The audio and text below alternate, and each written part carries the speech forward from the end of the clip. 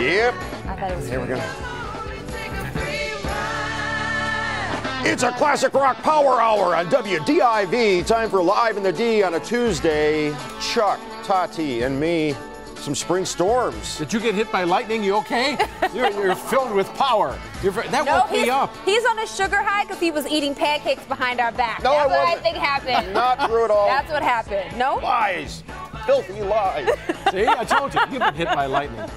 Today's jam is Free Ride by the Edgar Winter Group. Maybe we could work Frankenstein in later on as well. What's going on? Nothing much. How are you? You ready for pancakes? I am. It smells great in here. I wish we had smell-o-vision. Phenomenal. But, it's really good. Phenomenal. I like it. So how about this? It's something I like. I think it's a really good idea. Yeah. It's getting ready to happen. Uh-huh. Free parking meters all the time for certain people. Under a proposal in Lansing, Michigan drivers over the age of 75 would be eligible. We can keep the music going. Yeah, why not? Kinda into It was like the guitar solo was coming Right? up just then. 75, right? Yeah. So, but, okay, go ahead. Finish the story and I'll All tell right, you what I'm thinking. so what would happen is they would be eligible for a state sticker that you would place on their car, and it would allow them to park at meters for free. I think this is a nice way to honor our elders. You can All right. park and go handle your business, shop, whatever you need to do, and then, right? The No? story said something about a special sticker attached to the Car. handicap sticker thing. So now you're kind of tying it together like, I guess that's so cops know at a glance that, you know, this car is special. But, you know, you're 75. There's a whole group of people that are going to age into 75. That's going to be a lot of loss of revenue. Plus, if you made it to 75, you got a quarter. I'm just saying. You know, No, I'm kidding. I kid the 75-year-old. I like the idea. Baby boomers are about to become a huge senior population. Right. How about But they're all healthy and good 20%? looking. They're not like, you know, seniors of That's what I'm saying. The loss of yesteryear. revenue. 20% of Michigan's population is going to age into the 75. So that means about 2 million people will no longer have to put money in a meter. I'm just saying. So basically you're saying we're going to lose too much money? Or maybe. All right. I didn't think of it that way. Did you like it? I did, because I was like, oh, that's nice. Let's honor our elders and, you know, give them a little break after doing everything that they've done in life and for society and community. So I didn't think of it that way, though. We're losing money. All right, well, Nike's looking to make some more money. The latest brand to get on board with the positive body image movement. The company is releasing a line of plus-size fitness wear for women. On the digital show that we originate from the newsroom at 9:15 every day, the feedback was instant, and ladies were saying, I'm all down for it. Absolutely. I mean, I thought it existed already. That's how Right. naive I was to it, because that, you know, what they say is the average American woman is a size 14. That definitely doesn't fit into the, you know. And how about if you are that woman and you want to be a size 10 or 12, you want to work out and not feel like you don't fit into the rest of the crowd? Exactly. I think this is, and you're right, I think this does exist, but it's just Nike. The new collection includes tank tops, sports bras, running shirts, leggings, jackets. Good. We give it a thumbs up, a hearty 3 thumbs up from the Live in the D team. So we've got some new research, you know, the research department up there on the 8th floor. We've got new research just in, comes down in little tubes like at the bank, and it came in and From the hotel next door? determined that 2 things that turned people into internet trolls. One, according to the Stanford and Cornell University project, the tone of other comments and person's mood can turn them into one of those people who leave offensive or nasty comments online. Well, I think those moods can make people offensive and nasty in real life. So I don't know, why is it any surprise that it happens, you know, in a chat when you're on a blog or reading an article? So it didn't surprise me. Did it surprise you? No, Yeah. they also found all it takes is one person to make a mean post online, and it can spiral into a bunch of people trolling back and forth and comments. And Yeah, I saw this exact thing online this morning where it was this young lady, which I'm not even gonna. Everyone knows who she is, but I'm not giving her any more. I don't know. Say her name. I'll tell you later. I'm not giving her any Randy because she's doesn't just a young person who's getting attention for doing the wrong thing. Oh, okay. So someone in the comments wrote, "And why do we care about this?" And someone replied, "Well, if you don't care about it, why don't you just move on?" You know what I mean? So it's like, I think Wow. it brings out the worst in people. So the true. comment section. 'tis true. 'Tis true. There's a study that has everybody talking today. It's from the Journal of Management. Researchers from Oregon State, University of Oregon, and University of Washington have found that married couples who are at home more often are happier at work. He was hit by lightning. See so- what? So when employees said that they had made, I'm waiting for your sound effect.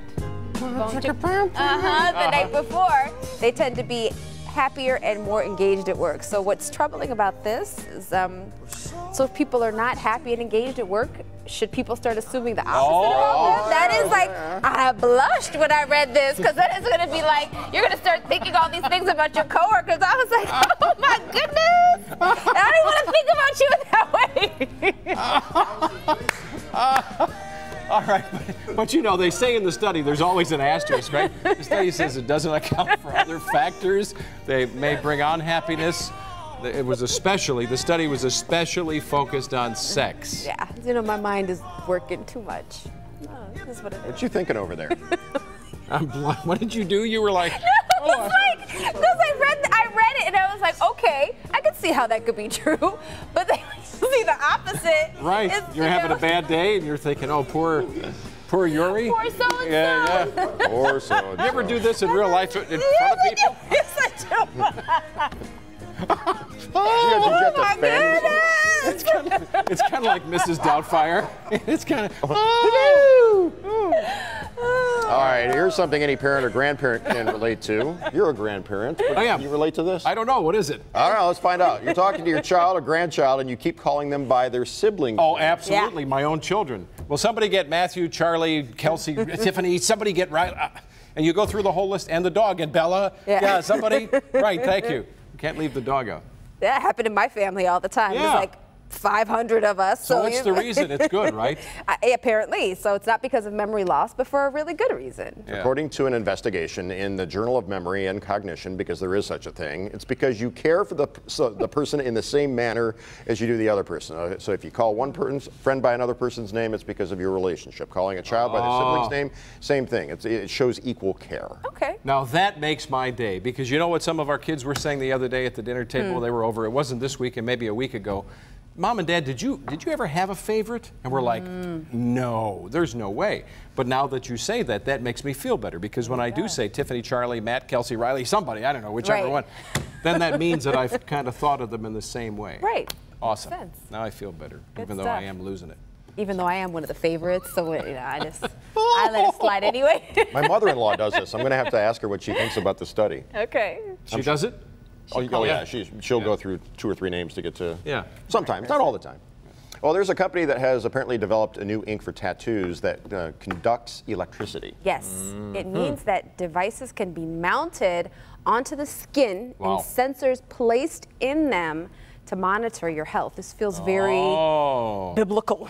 It does. They're going to monitor your health. It's the end of the world. Yeah. So because you know there's been talk for a long time about this or a chip or something where literally we're talking about cashless. We are cashless basically now if you want to be. And so you just have to lean your shoulder in at the scanner when you're checking out at Target, or you're just walking around. I think there's more to this than just you don't have to carry a credit card or $20. It's going to track you. Yeah. What you drink, what you partake in, you know, what if people smoke things they shouldn't be smoking, but it's developed by a company called Chaotic Moon. You don't have to put it in any other place, right? That's not an implication of the place you put the tattoo thing. I didn't make up the name. It's right there in the story. I just. Oh, I'm sorry. I'm done. Jesus, take the wheel, right? This is true. This actually, in the news, we haven't talked about it yet, and I suspect that we're probably not going to, but there is a new product on the market that is sort of like an electronic prophylactic that will measure what's going on down there. To make sure things are functioning. I'm serious. No, I believe you. It's a real medical story. Look it up. There's a company behind it and the whole thing. Yeah. Jason Carr will have it posted on his Facebook page after the show. Well, tomorrow, you know, all those people that study ratings are going to go, look, they were edgy. That's working. Let's keep it. All right, so anyway, this tattoo thing or whatever it is, it's in beta testing. They do say there's something good. What if a tattoo could measure your heart rate? What if it could tell you if your blood pressure it spiked? Sure. What if it actually could even tell you something about your blood? I don't want to start getting emails or text messages talking about, hey, you ate too much sugar today. Stop taking the stairs. Yeah, you know. Yeah. So. All right, speaking of technology, would you ever keep your phone in a different room while you sleep? Absolutely not. But health experts say electronics, right? Right. Used while you're in bed and plugged into, or plugged in next to your bed can ruin your sleep. What do you think? Do you keep This your does phone in your bother room? me, and I keep it there because I know that all of my kids now. Yep. There's nobody in my family, short of my parents, that has a traditional phone line, which means if I need to get a call, I don't know. So I keep the phone there, and then it goes ding, and something flashes, and I do wake up. And like a dummy, I'm reading this morning. Well, just turn the phone upside down. That would help. Right. At least with the light. But I agree with you. Right. Everybody has a cell phone. That's the only phone I have, so people I would... charge it right next to the bed. Yeah. I wonder how many people out there are seniors out there who are still renting their phones from Ma Bell. Oh, Lord. Or they have the flip phone. Oh, You know you're what I'm talking about at home. Yes, yes. Like years ago, they Right. got the trim line hanging on the wall. They're still paying $4.95 a month for it because a company spun off and still charges that fee. Aside from that, I wonder how many people still have the old school like Cobra like answering machine where you call the house yeah. and that kicks in. With the old school little tape in it?